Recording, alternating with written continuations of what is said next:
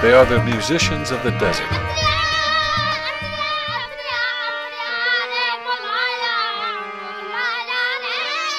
Their song is one of hardship and prejudice. The upper caste people call us Magna. It's like slave or nigger. The lower caste must ingratiate themselves to the higher. Their ancestors were Brahmin musicians who performed in the Maharaja's royal courts.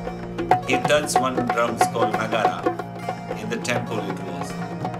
The skin came from that animal.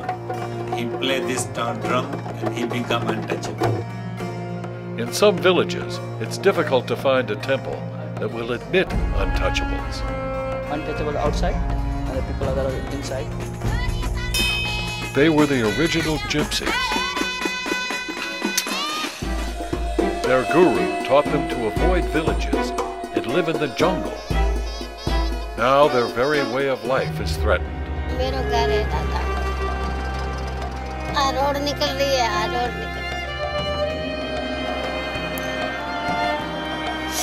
पक्का मकाम नहीं बोलते हमारे तो पक्का यही है।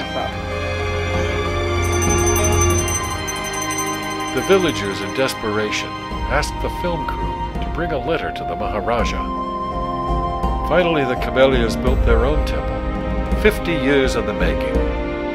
समाज में सब दूसरे मंदिरों में नहीं जावादे है। समाज के मंदिर पे जो में जा सको हैं, दूसरे में नहीं जा सके। Will gypsies and their music survive in the 21st century?